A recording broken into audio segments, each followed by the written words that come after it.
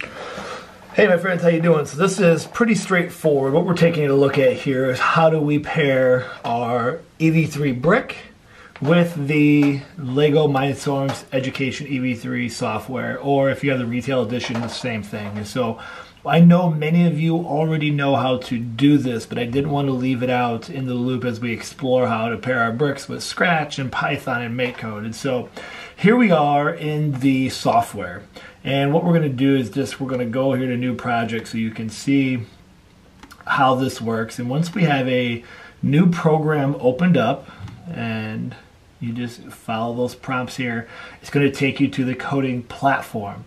You can see down here in the bottom right hand corner of the software, it tells us that no brick is connected. And that's because I do not have it plugged in.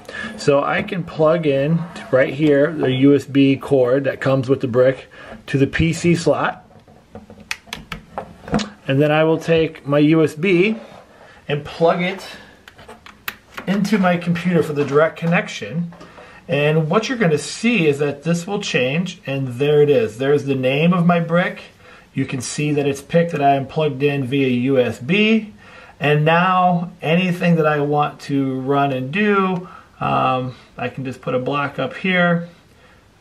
We connect through the wire by just hitting this download button right here.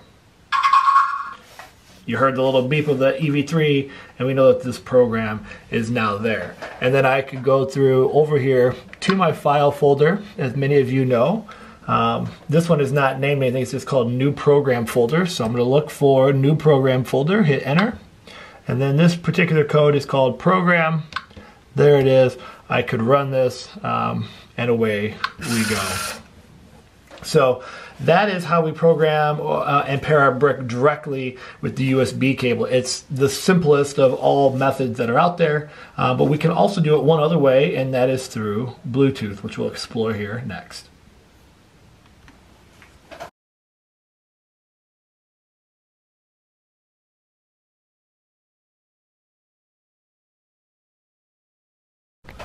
Alright, so what I'm going to be doing now is pairing my brick. I have it currently plugged in with USB, so I'm going to unplug this, and we're going to do it through Bluetooth, and we can see here that no brick is connected. And so what I'm going to do is I'm going to open up my Bluetooth channel. You can see up here that I have nothing turned on, but I'm going to go over here to my settings, this wrench here on the brick. And I'm going to go down to Bluetooth. You can see that the box here, I don't know if you can see that, is unchecked. So I'm going to go ahead and check that. And I'm going to go ahead and turn the Bluetooth on. As soon as I do that, we should be able to see on the screen that we're going to be connected. So we're going to search .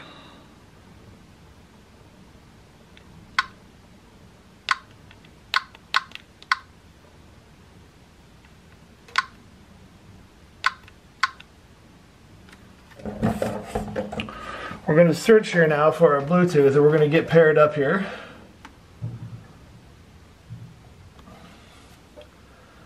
And I'm just going to look for, I can see it here, the name of this brick is EV3. And so we're going to want to connect to this one. Actually, I'm going to just remove it, and then we're going to, let's see.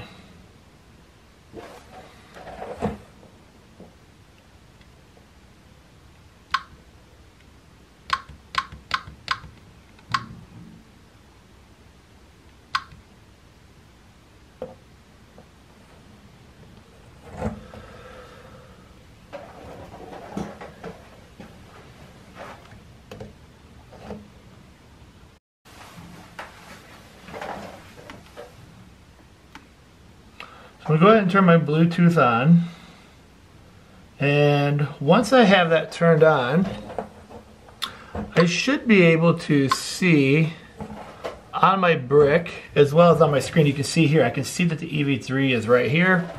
When I'm searching here on this screen, it should pop up my Mac. My Mac is discovered as Aaron's MacBook Pro. This should pop up here in just a minute. We just want to make sure that the systems are compatible. So there it is, Aaron's MacBook Pro.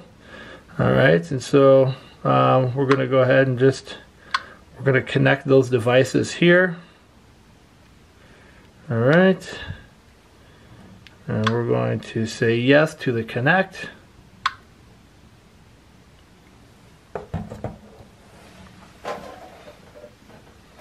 I'm going to hit enter for the passcode of 1234.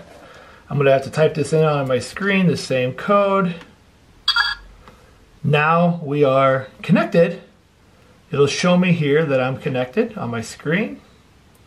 All right, and now I don't have to have the USB brick here plugged in, but what I'm going to be able to do then, and then when we refresh down here, once our brick is connected, it should pop up down here. Once we refresh, we can see the brick is right here. We click that little box, make sure the software now is connected to the brick. So now we have our device and our brick connected, and then we also will have our brick connected now to the software.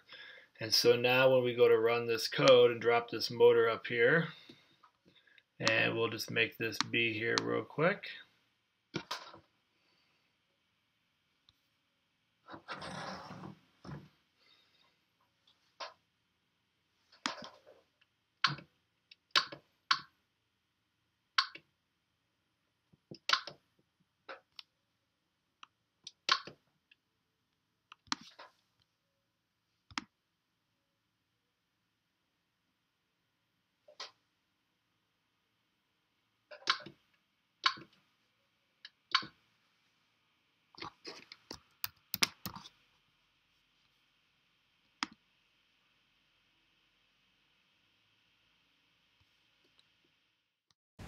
Now with our code, we can just run this straight to the brick.